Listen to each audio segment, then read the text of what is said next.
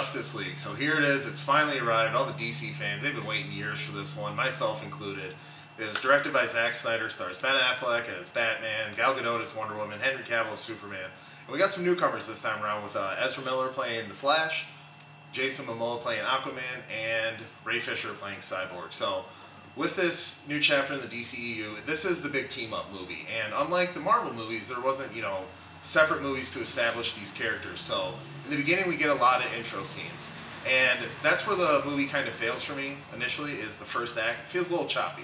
They go from one story to another. And I understand they're trying to play a little catch-up and get these characters established in a quick way. But this first act was very choppy. But don't let that deter you from seeing this movie.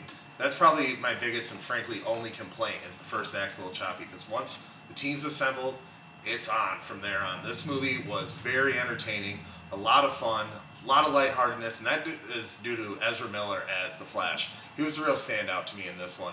I mean, Ben Affleck, he was good as Batman again. Gal Gadot's awesome as Wonder Woman. And I don't think it's that big of a spoiler when I say that Superman comes back, because of the production of all the reshoots and all the promotional material, you knew he was coming back, and he's awesome as Superman again.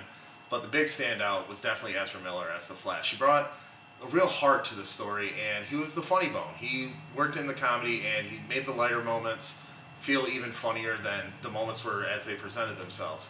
And I feel that although he did make the moment or the movie funnier, there were a few moments where it's like they kind of shoehorned in a few too many jokes. But I do have to say that I got what I expected out of this movie. I'm not the biggest Zack Snyder fan. I think his storytelling's a little choppy, but he shoots action well, and he knows how to really build scale and establish scale with a big fight like this. And he did it very well. The action in this movie is awesome.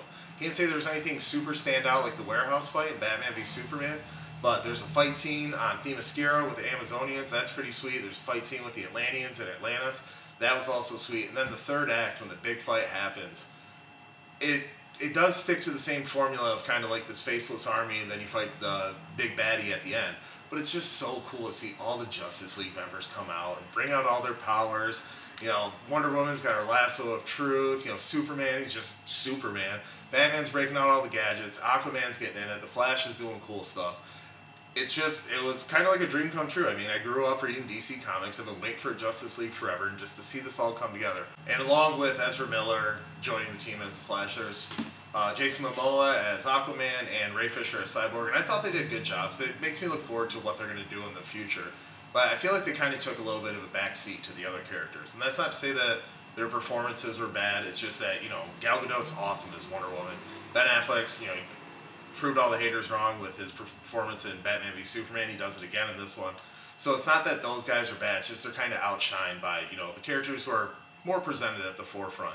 You get to see Barry Allen interact with his father, and so I think that he was the best established character in a very short time.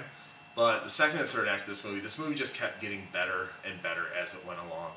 And I'm really excited for what DC is going to do in the future now, because I think these characters are great. And I just feel like they kind of need to maybe divorce themselves from Zack Snyder, the director. He can produce these movies. He co-wrote the story to Wonder Woman. I think he can still work within the DC universe, but it's just his direction leaves a lot to be desired from a storytelling standpoint. So I think DC's got the characters established. They got good cast for it. They got good stories to work with. And I think that DC beats Marvel in the villains.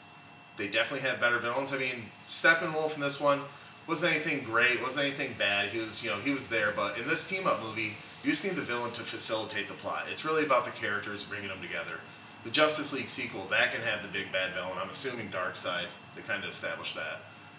And then we can get our big juicy villain for them to fight over. But this was about building the team. And I think that once they got past the choppy first act of establishing everyone, and they put everybody together, that's when the movie really took off. So if you're going to see this, stick to the first act. The first act might seem a little choppy and it's kind of scattershot, but once it gets going and the plot really kicks off, the movie's great. And in Marvel and X-Men, all comic book movies now these days fashion, there is a post-credit scene. There's the mid-credit scene after the first few, and then there's the very, very end credit scene. And for you DC comic fans, stick around for the very, very end credit scenes.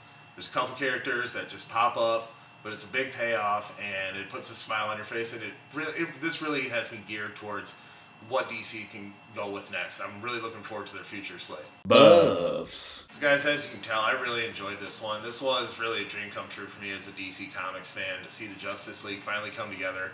And I know that the previous DCEU movies, they've kind of turned people off, and this is another step in the right direction. Wonder Woman was a step in the right direction. I can't say this was better than Wonder Woman. I can't say I enjoyed it more. But it shows that with Geoff Johns now being heavily involved in producing these movies, they are going to get better. I honestly think they need to divorce themselves from Zack Snyder, but he's turned in 3 hits. I'm assuming this one will be a hit. So I understand that if they don't. But all in all, I had a really good time. Walking out of the theater, I was thinking, yeah, I'm going to give this a 7.5. But the more I think about it, the more things I enjoyed about it, and I'm definitely going to go back this weekend. I'm going to bump up my score a little bit. I'm going to give Justice League an 8 out of 10. I really recommend that you check this one out. Don't hold the other DCU movies against it. Go check this out. If you love these characters, if you grew up with them like me, you're going to have a great time. Buffs. Alright, so that's it for my review of Justice League. What do you guys think of the movie? How do you think they handled the characters? Are you looking forward to what DC has to offer now? Go ahead and leave your comments down below. Don't forget to like, share, and subscribe. We appreciate all the support at Cinema Buffs. And keep with us through the holiday season. We're going to be bringing you some cold season movies. We're going to be bringing you some holiday movies that are just kind of underappreciated, people haven't seen before. And of course, we'll bring you a new movie review every Friday. So don't forget, there's no place like the theater.